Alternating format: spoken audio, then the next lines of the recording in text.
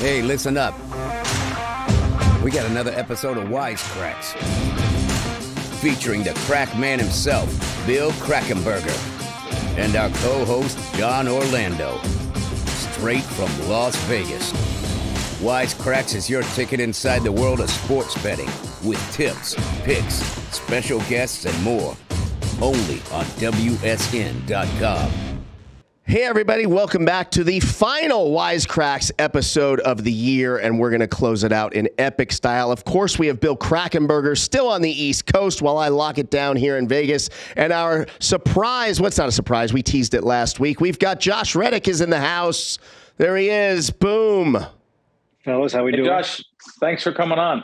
Appreciate it. Absolutely. Thanks for having me again. So, Josh, we dedicated this whole episode to you. Normally, we would have like different segments where we do a little bunch of, banter up front, then the guest, then banter at the end. And we were like, no, we want Reddick on the whole time with us. The full experience. Yes.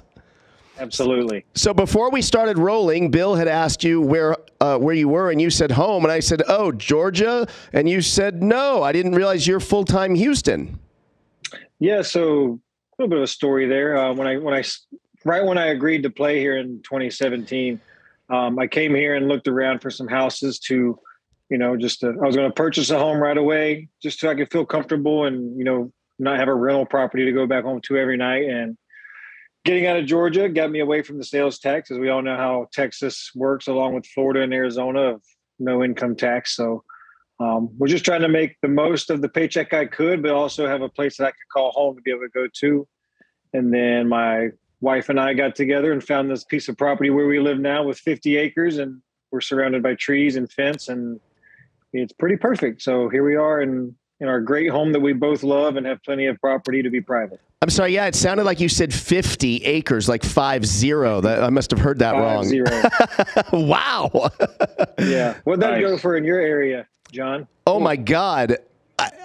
Bill, can you even buy 50 acres in Vegas? You can't do it. And in L.A., forget it. There's no such thing as 50 acres. No. So you don't really, it's not property you have, Josh. You have a compound. We call that a compound. Yep, that's pretty much what it is. You can't even see the house from the road. It's perfect. Oh, that's great. How old are your kids? How old are your children? Just turned 2 in October. Well, that's right. You have twins, right? Twin boys. Yep. Oh, wow. That's great. That's great. They're gonna have a good time there when they get a little bit older. they're hellions right now. But golly, yeah, they've already got a pretty magical ground area and their own building to play in. They're building.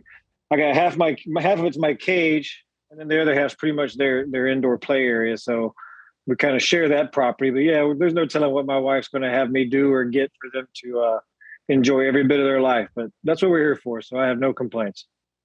And you get to spend Christmas with the kids. It's great. A lot of people in different professional sports do not get to spend Christmas with their kids. So I'm sure you're happy about that.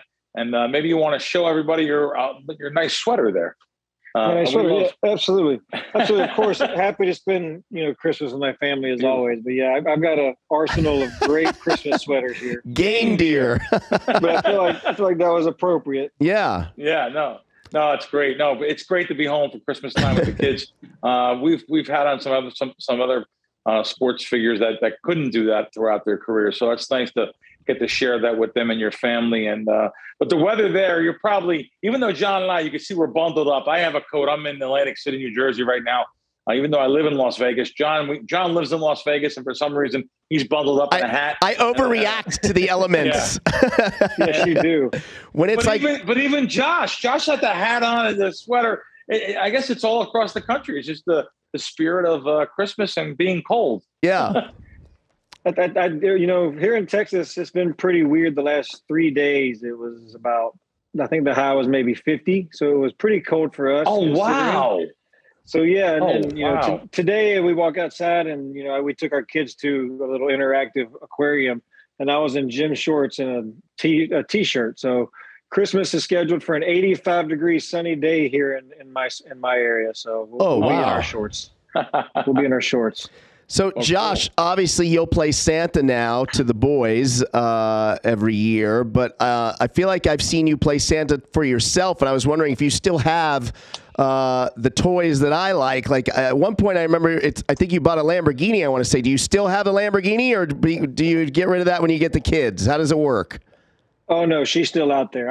I'll send you a picture of it right now on your phone. Yeah, I love it. And you also had a pretty sweet Range Rover. Do you still have that too?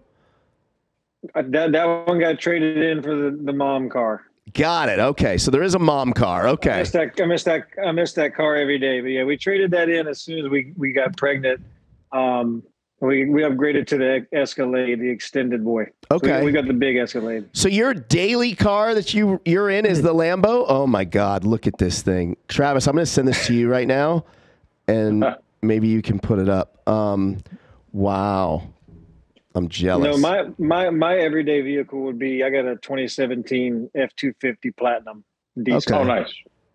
Yeah, but no, that's the car we take everywhere if we're going with the boys. But if I'm going to the field to work out or something, and I'll hop in my truck, or if it's a sunshine day, then we're taking the Lambo for sure. I love it. Did you get that, Trav? Oh, nice. Yeah, that's pretty sick. Give me a second. And very festive. Well, I'll let Travis put it up. I won't ruin what it looks like. But have you seen with that? I'll give a little spoiler. Have you seen the new Spider-Man movie yet? I have not, and I don't want a spoiler, so don't give me anything. No, I just meant what your car looks like. I saw. I snuck into a screening of it the other day, and I only saw an hour, and I had to go. But it was really good. Like, that kid's the best Spider-Man ever. Crack, do you go to movies? Crack, when's the last time you went to a movie in a movie theater? I went to the Titanic in '97. Yeah. No, I've been with my wife since high school. So we've been together 30, it's going to go on 37 years. I don't think we've went to a movie in 20 some years. We watched stuff home together.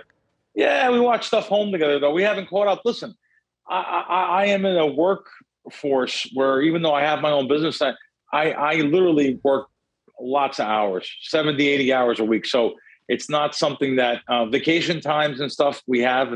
But I miss going to movie theaters. I used to like doing it. So do you guys go? I know, John, you said you go Christmas Day? Is that something you said you do? I used to demand 3 movies a day on Christmas Day. I'd make my mom go to at least one. But usually I was good for 3 movies on Christmas Day. Then we cut it down to 2, and now we're at 1. Josh, what about you? Do you go to you and the missus? Well, got to be a little tougher now with the kids. But did you go to movies before that, or? Yeah, we did. Yeah, we've gone a couple of times with the boys. We went this past summer when we were with the D-backs, and we had an off day, and 2 other families that had kids. We all just rented. We rented out the whole theater. Oh, so nice. Like 8 of our kids could run around and not have to worry about it, and that was fantastic. But no, the wife and I used to go to a place here local where our old place was. That was, the all included. You sit there, you plop out the little dinner table, and you order your food. You can order alcohol from your seat. You don't have to move. Oh, that's unbelievable. We used to do date nights like that all the time. That's how we watched Endgame. That's how we watched, a lot of movies. We went a lot. We included that in our date night a lot. Is Spider-Man one of your favorite movies, Josh? I would assume, or that character based on the car. There's the car. I mean, look at that. Yeah, my wife got me that that wrap for Christmas 2 years ago. Wow, I love it. So sick. People must stop you like crazy. Oh, I've almost witnessed probably over 20 wrecks from people pulling out their phones and not paying attention, like just not paying attention at all. And it's scary, but yeah, they freak out. It's pretty cool when you're going by and seeing that. But Spider-Man's always been my character, and I don't really, in my top 5. I honestly can't really say that a Spider-Man movie is in my top 5. Oh, wow. Really? Of all time. I mean, if we're talking of all time. Where is Iron Man, the first Iron Man? Is that in your top 20 of all time? I'd put that in the top 15. Okay. Top 15, yeah. That's why we're friends. Well, give us the top 5. Yeah. So what's Josh Reddick's top 5? Not in any order, by the way. Yeah. Okay. As long as because I never can figure out a number 1. It's really hard. Man. It's so tough, right? Man, it is. There's so many. Is Shawshank Redemption on your top 5? No. Oh my God, you hurt me just now. How about Great movie. old school, like Jaws, Rocky, that's that kind of stuff, or not really? Yeah, I mean, it's. I'm trying to think. I think A League of Their Own is top 5 for me. Really? Good movie, great, really good movie. That's. I think, in my opinion, it's probably my top 2 baseball movie of all time. Number 1 being Bull Durham. No, Yep. probably. Bull Durham. Okay. You were going to say The Natural? Maybe like the Natural. I always put like the old school, The Natural in there. The Sandlot's number 3. Sandlot. Field of Dreams? Number 4. Major League's number 4. Yep. Field of Dreams? And I'm not. Oh my God. I was never big on Field of Dreams. Oh my God. I get judged so hard. I get judged so hard for it. I know. I get judged so hard for it. That's not my top 25 either, though. I like 8. What about 8 Men Out? That was pretty good. Underrated. old school. Remember Rookie of the Year? With the little Breaks his arm. Really? Wait, Dennis Quaid? Gardner. Wait, who's in that? Rowan Gardner. No, you're thinking that's the Rookie. This is Rookie of the Year where the kid breaks his arm. Oh, the kid. Yeah. The Cubs because they suck. That was good. He throws like. Yeah, I like that. Yeah. Daniel Stern, Gary Busey. Yeah. Gary Busey's in it, yeah. Is Casino in your top 15 of all time? Yes. Okay. Oh, We're good. back on so track. you like Goodfellas, Casino. You like that? I'm all over the place. Yeah, it's not. All right. It's not Good. just sports movies for me. It's all over the place. I mean, Cool. The Notebook. The Notebook is top 15. I'm not gonna lie. Oh! It's a great movie. See, he knows how to please the wife. He knows what to say. She loves. Oh, He knows what to say. It's a good movie anyway. So at least it's not a bad Well, one. since we're on the subject, though, how about Christmas movies? There Ooh, has to be Christmas some movies. Christmas movies you have to see every year, or that you'll want Home your Alone. children to see. Home Alone. Great movie. Okay, tell me this, Josh Reddick. Is Die Hard a Christmas movie? Good. The other we my mentioned. next one. Yeah, we mentioned a whole bunch of them, and Home Alone was one of them. This was a couple weeks ago. What else do we have in there? A Christmas Story. The kid sticks his. You'll tongue shoot on your eye out, the kid. pole. Yeah, Shoot Christmas your eye Story is out. classic. It's Your a wonderful- kids it's a remind wonderful me life. of A Christmas Story, Glasses. right? Glasses. Yep. You posted a pic the other day, and I was like, "Oh my God, he looks like little Peter Billingsley back in the day." We've got people that stop us all the time and tell us the exact same thing. Yeah, Oh wow! Looks just like him. yeah, Just like him. yeah. What was that? I had another movie. The Santa Claus, Tim Allen. Tim Yeah. Allen? Oh yeah, That's a good one. Oh yeah, great. I'm not a big fan Great. of this one, but everybody loves Elf. Elf. I'm not a big fan of that one either. I'm not even a big not fan of Will Ferrell. Yeah, Yeah, sorry, me Will either. Ferrell. I don't Yeah, know. Sorry about that, Will. yeah. Yeah, but I like the old school stuff too.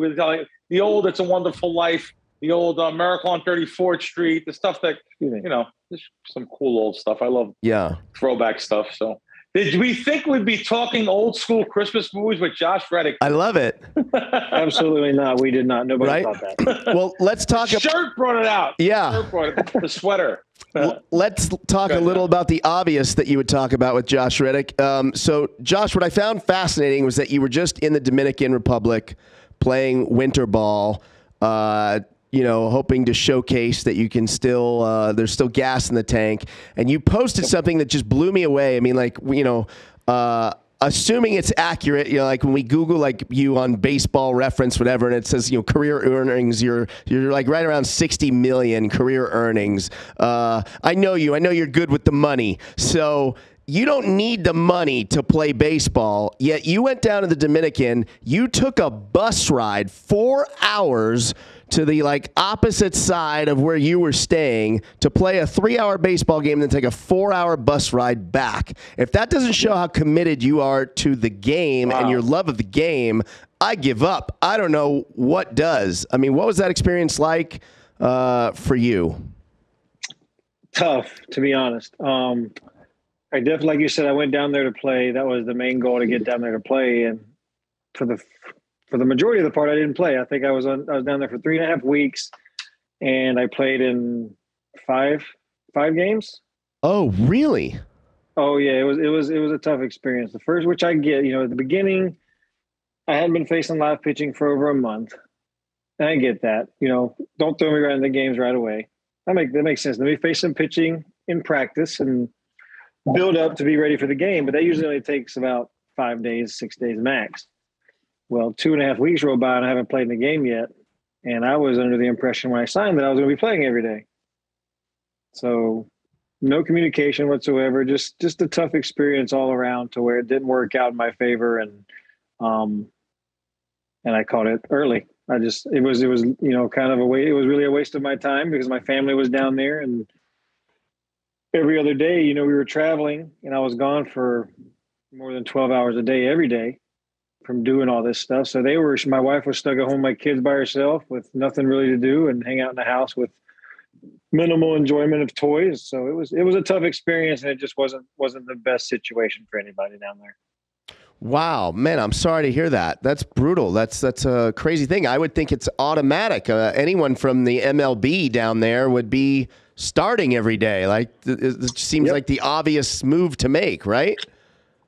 It's usually how it works. Yes, I don't know. I can never get an answer as to why I wasn't playing. I asked plenty of people around who had plenty of pull from top to bottom, from coaches to managers to general managers to whoever you wanted to talk to. And I just could never get a straight answer. So I wasn't there to just be there and take batting practice and sit on the bench for 3.5 hours. So. Wow. And so with the lockout now, does that affect what your strategy would be moving forward? Like I see some guys are signing in Korea and Japan. Like, is that something you would consider doing or what is your plan now? 100%. I would definitely take something over there right now. Because like you said, the goal is to just keep playing, but right now there's not really any interest in that for them and myself. So we just sit back and I just keep training and doing everything I can here to stay ready for whenever something happens, and hopefully something happens. But, I think the lockout's definitely going to slow things down because they can't sign those guys. So they're not going to worry about anybody else at this point. So my plan is to sit back, and I've actually, for once in my life, at almost 35, changed my diet. I want to start watching what I eat, and I'm going to try to gain some weight and get to about 205, 210, and come back and just swing out of my ass for the fence because that's what everybody's trying to do now anyway, and that's apparently all they want. Bill, one of the reasons why I really wanted to have Josh on was to talk about this part of the baseball career. Like everyone, it's when you're a rookie and you're coming up and you got all that hype behind you and it's new, it's exciting. And then you have your peak years as a player. But when guys, I've been friends with Chris Benson for a long time and I watched him go from the beginning to the end, and same thing with Coco. And now, Josh is at that point where he's a veteran player. He's got the experience in the postseason and everything. He wants to play. It's his heart is in it. And it's I don't think people talk about this part enough of like what that's like emotionally for guys, right? Like as you get down in the later years of your career, and what it's like, being like it's interesting to hear, don't you think, Bill? I'll tell you, this brings back. Josh just said something at the end of his when he was speaking there. What did Ozzie Smith? We had Ozzie Smith on this show, Josh, and Ozzie said something that you just said. The swinging for the fences. He said, "Yeah, that's not what we did. We were worrying about getting singles, moving base runners, sacrificing." And Ozzie told us that, and he was very, very to the point about the baseball fundamentals compared to now. So it was a different game. You just said it. Remember him telling us that, John? I do. I forgot about it till you just brought that up. Yeah. But it's such a good point how much the game has changed with the shift and everything. It's really interesting. And that's just in the last 5 years this has happened. Right. It's not been going. You go 5 years ago in 2016, and your shifts are minimal. There's no analytics in baseball, and like you said, it was get on base, then try to hit the 3-run homer. If you don't do that, then you drive them in with a 2-run double. Like, it didn't matter. You beat the shift. It didn't matter if they hit it out of the park or 12 inches over the guy's glove on the infield. As long as you got the runs in, that's all that matters. It's so different now. We're hoping that someone realizes that about you. So you have a lot of good work ethic. I know you were down, like you said, you were down. You were in the Dominican Republic, going to different places in Dominican Republic. Is that what when you went away for 12 hours a day, you were going to different ballparks, correct? Yeah. So there's 6 teams, and I believe it's 4 ballparks because 2 teams share one. Okay. And there's 2 trips that were like 4 hours. And then two other trips were like 45 minutes to an hour. So wow, you go like home, and then you go to the road, or like with a short trip, and you have it's tough down there. I've been down there. It's tough down there. The language barrier, the food, I just don't feel safe when I'm down there. I won't go again. I went down to I think it was Punta Cana. I think that's the name of it. I've been there like 3 times at the Hard Rock and for tournaments and stuff, and it's just not my favorite. The drive from the airport to the casinos, 30, 40 minutes, people get robbed. There's crime rampant. This island, I guess it's an island that's connected to Haiti. It's just very unsafe. So I'm glad you got back safely and your family was there. Boy, I tell you, good for you. We were lucky. The team we were with, we were lucky because everybody tells me around that league that where they put us up, we're in a big old gated resort community. So where we were staying was safe. I will say that because we had our own beach access, and there had pools down by the beach, so it was great. We could take our kids down there on the days where I wasn't gone for the 15 hours a day. We could go down to the pool in the morning and play with them, and then I'd have to leave it right around 1 o'clock, so 2 o'clock. So I interrupted you, John. Go ahead. No, I was just wondering. It's like, so Josh, it's just fascinating to me. Like, you've made the money. You've got a World Series ring. You've played at such an elite level for so long. Why do you still want to play? Is it you still have more to prove to yourself, or you just love the game? You just love the game. I just want to play, man. That's all it is. That's I love this game, and I know that once I'm done, that's it. It's over. And you get to that certain age where you just can't do it anymore. You just got to realize that at some point, and I don't think it's that point yet. I've been fortunate to not be hurt a lot in my career, knock on wood. But I feel like my body is getting stronger as it ages, if that makes any sense. I have less pains and groans than I had before when I was younger. And I just feel like that, in my opinion, there aren't 90 outfilders in Major League Baseball that are better than Josh Reddick. Right. You said something. I can't cope with that.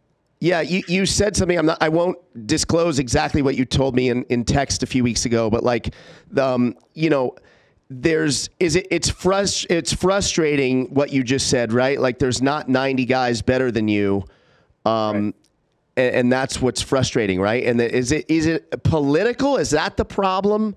Or like what is it? Is it just the way the front offices approach the game now? Yep. It's pretty much the analytical side of things. So what they do now is they plug in your name and your numbers in the computer, and it projects what you may or may not do for that year. And then you go back to there's zero competitive balance in baseball because you got 12 to 13 teams maybe competing to win, and the other 16 plus could care less if they win 100 games or lose 100 games because they just want to play their guys because they're 21 and they're young. And a computer said this could be their projections for their career for the next 5 years, as opposed to here's Josh Reddick. And his last 5 years, he's been a pretty average to a slightly in the average area ball player who's been consistent, but we don't want him because this kid might do something spectacular. Right.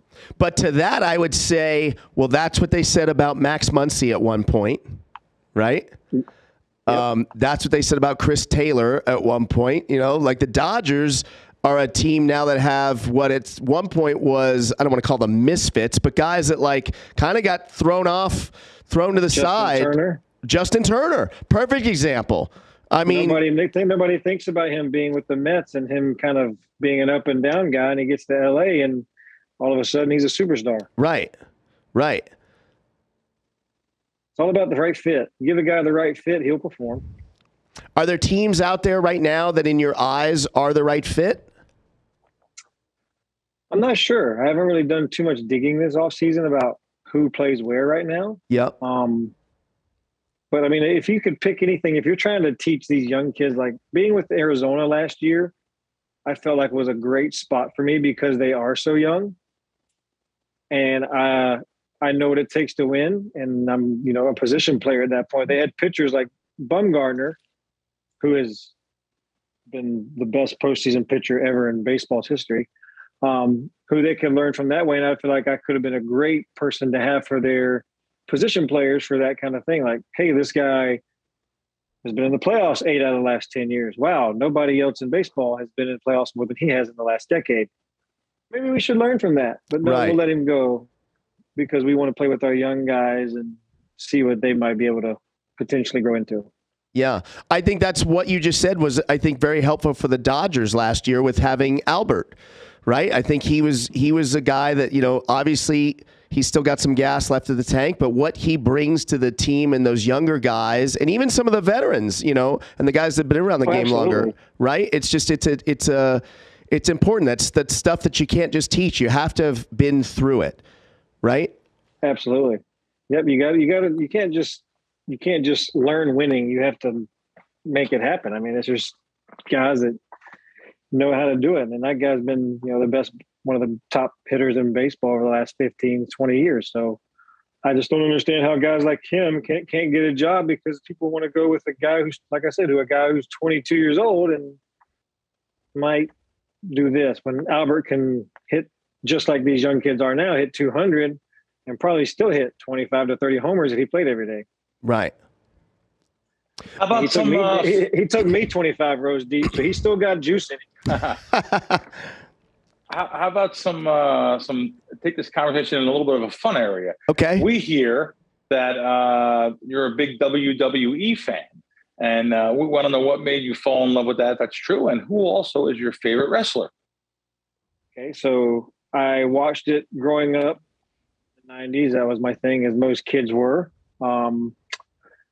I kind of fell out of it probably around 9 or 10 years old. And I didn't get really back into it until I was maybe like 20, 21. I was home for an off season from minor league baseball back in Georgia. And I wasn't living with my parents anymore because that's not cool at 22 years old. Or 21 years old. So I'm not doing that. And the buddy I lived with, cable bill, and he watched Monday Night Raw every night. So I was just hanging out in the living room with him and got kind of sucked into it and got back into it. And as I progressed in baseball, I played with a guy in the fall league in Arizona way back in, I think it was 2008, who knew a camera guy, WWE, got us tickets to a show there while we were there. And then we went backstage and I kind of helped him load some stuff into their bus and then hung out for a little while. And he gave me his number. Said, if you ever want to come to a show, hit me up. And so I have been ever since. And then probably 2011, I'm going to answer both questions. So 2011, I'm up in Boston about to have wrist surgery the next morning for a torn ligament in my wrist that I hurt that year. And the camera guy messaged me and says, hey, I see you're in Boston. Are you coming tonight? And I'm like, what? He's like, yeah, we're at the Garden. So I'm like, okay. Leaves me 2 tickets. I'm by myself, and then I see where they're at. They're right behind the broadcasters, like ringside. Like, this is weird because I've always said like the family section, they call it, which is like camera 4, where the wrestlers always look at the camera. That's where the family section is. And I'm like, well, this is weird. I got an empty seat front row, commentators, but I'm like, this is awesome. And he's talking to me during the show, like, yeah, man, when you come backstage after the show, I got something for you. I'm like, okay, cool. So I walk into this private room where there's like 4 security guards sitting out there. And we open the door and Triple H is standing right there. Oh, cool. And so then and there, he had heard about me coming up to play music. He's always been my favorite because I loved his intro music. It was one of the most badass songs that got me fired up and locked in. And he was a top star during his time. He was a genius. He's been in one of the top 4 successful factions in wrestling. So he's done pretty good for himself. But I met him for about 30 minutes and he gave me his number and said, if you ever need tickets, anything, just let me know. So ever since then, I've just been messaging him. That's awesome. Whenever you are done with your MLB career, would Josh Reddick ever go over to the WWE? Is this possible, Josh? Hell no, I'm too old for that. No, you're not getting banged up. I'm too old for that. And I'm too small. I'm 6'1" of 198 pounds. I'd get demolished. And they're on the road more than we are. So and she wouldn't let me do it if I wanted to. They're on the road more than we are. That's good stuff. Really cool. Really cool. What do you got for him? So I'm wondering if your post-baseball career, right? What will you do? Are you just going to walk off into the sunset and enjoy life? You're going to take up golf? Would you ever be a broadcaster? Everybody asks me about if I'd ever have a career in like coaching or broadcasting. I don't think I would go into anything in baseball right out of baseball. I've always told myself that once I was done, I was done. There's no coming back for coaching professionally, which I still believe. I have no desire to coach professionally. Broadcasting could raise an eyebrow. That would be probably down the line if that was even an option. But I don't know. After baseball, I'm not sure. We're going to ride off and enjoy these kids and raise these kids, and definitely going to golf some more. I miss golfing ever since we've had the boys. We don't golf as much because we both go a lot. But I don't know. I don't know if I would start a business or whatnot yet. I don't know. We've got some time to think about it. With me being retired, my wife is going to definitely want to go snowboard more at our cabin up in Colorado. So spend more time up there and freeze my butt off. But she hasn't gone on the slopes for a long time. And I also want to know, do you still play Fortnite or what video game are you on now? Man, I got twin boys. I ain't got time to play video games. No, I wish I had time to play video games because I'd be playing the new Spider-Man movie or video game, not movie. I played the last two, and those are pretty awesome. So I figure on the new PS5, my wife got me the PS5 for Christmas last year. I think I played it 4 times just because of lack of time and anything to do. But I'll get back into it when those boys get older, and who knows what will be out here in a few years. But there hasn't been a game that I've directed myself to yet. And have they picked up a baseball bat yet, either of these kids? Absolutely. Yeah. They've been swinging. They've been working on their swing for probably close to a year now. So we've been working on it. We could have the future. What are we? Maybe the future 2035. No, 2038. Yeah, 2038. 2038. Number 1 and 2 picks of the draft. Maybe a number 1. I don't know about number 2. Number 2 looks more like he might be an astrophysicist or something. Oh, really? I've got one that's pretty athletic, and the other one he's little athletic, but he would rather go open a book and do something where he can learn, and then he would like we try to give him a baseball bat. He hits it once and he drops the bat and goes and picks up something else and plays with a car or a dinosaur or finds a book, and he's over it. He's over sports already. Wow, that's interesting, right, Bill? I would think twins just automatically means they're gonna like the same stuff, but maybe I guess not. Yeah. Middle infielders, right? Yeah. Second baseman. I wonder, also, I want to go back to something you just said, Josh. Now, your wife likes to do outdoor activities in the snow. Have the boys been up there yet, to Colorado, or they been? Yeah. Oh, they have. Okay, good. So they know what snow is. Oh, yeah, they know what it is. We took them up there, and we take them up there usually every January. To, cool. Go up there. And so, yeah, they definitely, she had their snowboards last year. We were there. So we've got pictures of them on their little mini snowboards like this big. Wow. Yeah, she's the extreme sports enthusiast, as where I'm more the traditional sports enthusiast. She does all that crazy stuff, because she used to do it professionally. She used to be a pro snowboarder. She jumped out of helicopters and traveled all over the world to do all. Yeah, she's psycho, man.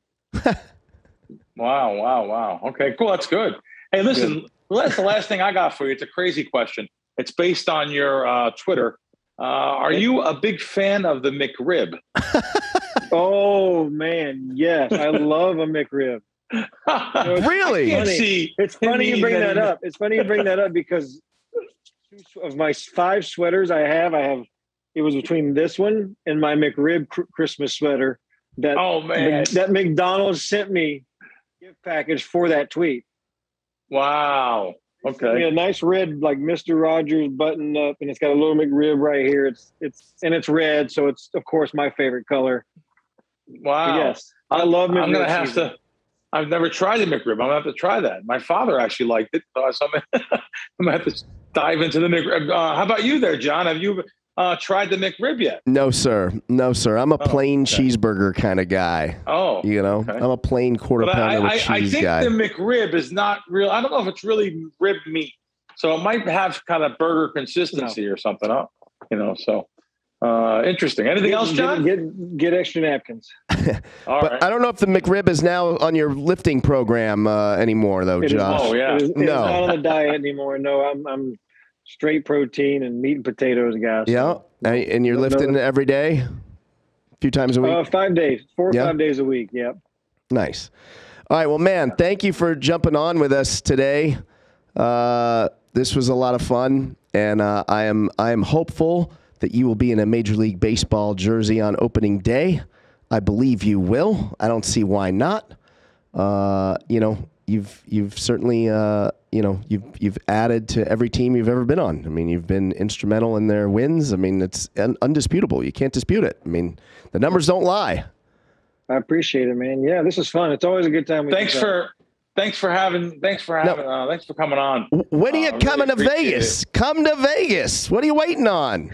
You can do it. Kids graduate, probably high school. Oh my God! Hey, almost made. I was a week. I think I was 2 weeks away from coming there on that when I was with the Reno. Yeah. AAA ball club. I was 2 weeks away from coming to Vegas. Yeah, and then I got called up. So. Wow. Cool. Well, Happy New Year to you and the family. Happy holidays. Happy holidays, you and your family. God bless. Thanks a lot for coming on. Same to y'all. Thanks, man. Thank you. Well, that was cool, man. I always like having Josh Reddick on. It's just so interesting to me, the fact that he's got all that money and he just wants to play the game. Like, it says so much, right? Yeah, for the love of the game. Yeah. That's awesome. Yeah. Such a nice guy, very down to earth and cool guy. So thanks. That was great having him on. Yeah. Speaking of the love of the game, you love betting on the games, and I should remind everybody to download the Crack Wins app as we wind out this year. New year coming up. That means football playoffs, Super Bowl, NBA in full swing. Baseball's right around the corner. Crack Wins is the place to be. We appreciate it, man. Listen, it's real simple. I bet my own money on games. I pay my taxes based on sports betting win. Like I said, a lot of people, most of them that are in this industry that I do, I really can't name anyone else that makes a living betting sports and pays tax on sports win. That's what I do. I sell games that I bet. That's all I can tell you. I know what happens in the long run. I know I beat the sports books. I know I'm thrown out of many of the big brick and mortar major billion-dollar operations for one thing and one thing only, that's winning. I've been thrown out of thousands of individual bookmakers when I was betting with them for the last 30 years. They don't want people that win. So these are the games you're going to get on crackwins.com and the Crack Wins app. I'll just tell you that much.